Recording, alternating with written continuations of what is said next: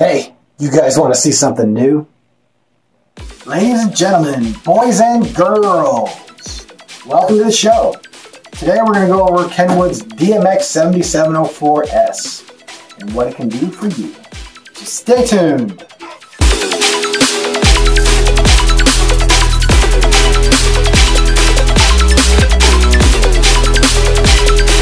So when you first power it on, you're going to see this screen. This is your initial setup screen.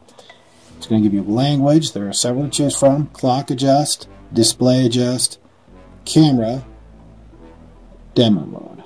Let's go down here, turn demo mode off, press finish. First it's going to give you this message. Now the cool thing about this radio that the older ones don't do, this always stays on the older ones unless you push the agree button. I can actually hit this. After 10 seconds from now on, it will go away.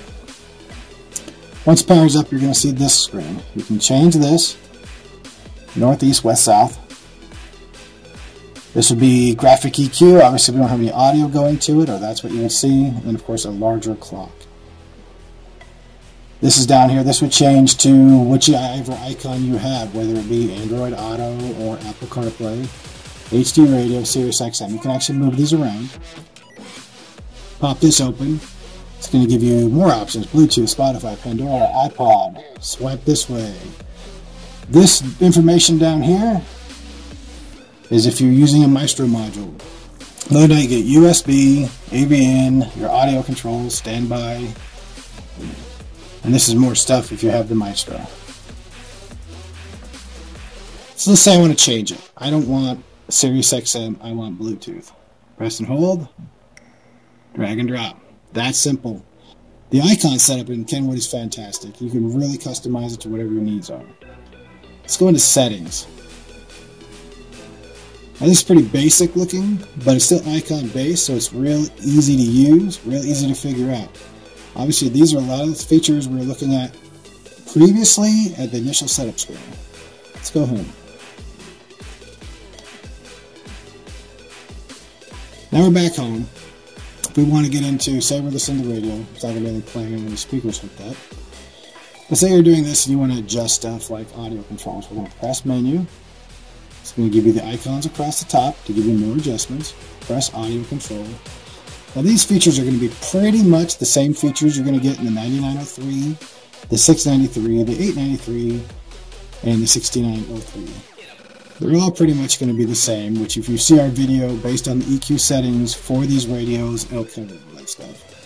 Let's go back out.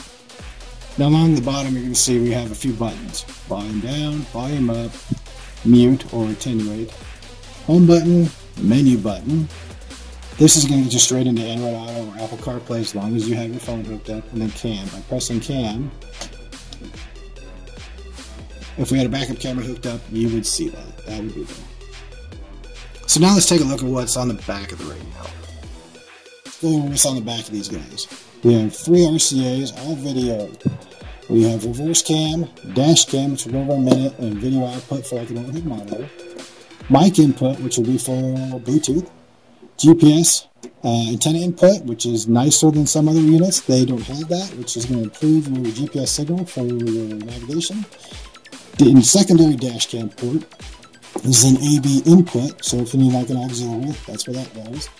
One thing that has changed this year, it actually comes with standard USBs, which they did not do on the other 4 models I mentioned earlier. They have gray for phone, black for USB. This input and this input down here are for your Maestro module. If you're doing an iData-Link Maestro module, these are the ports you'd want to use. This input here, that is for a satellite tuner.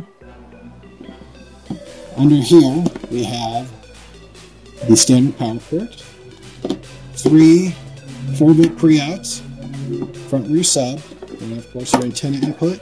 This guy right here is AV out, so if you're using that guy for video, this guy would be for audio. The DVR520 dash cam will link directly to this radio. You can view what it sees on the screen. It's going to be an awesome upgrade for this radio, which the other 4 radios that are released at this moment from Kenwood that also have Apple CarPlay and Android Auto cannot do at this time. Now let's talk about the feature this radio doesn't have.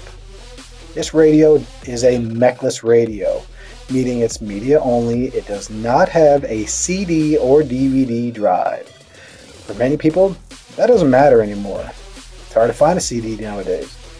DVDs are going away, even Blu-rays are going away. This is kind of the wave of the future, but for the kind of person who has an overhead monitor, they want to be able to feed a signal from their head unit to the overhead monitor, I would take a look at the 9903S.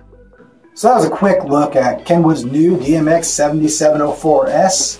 If you have any more questions, feel free to contact any of our 4 locations in Clackamas, Loa, Salem, and of course us in Gresham, and also like us on Facebook. Every store has their own page. If you're seeing this on YouTube, please subscribe so you can see further content we make. And always, have a great day.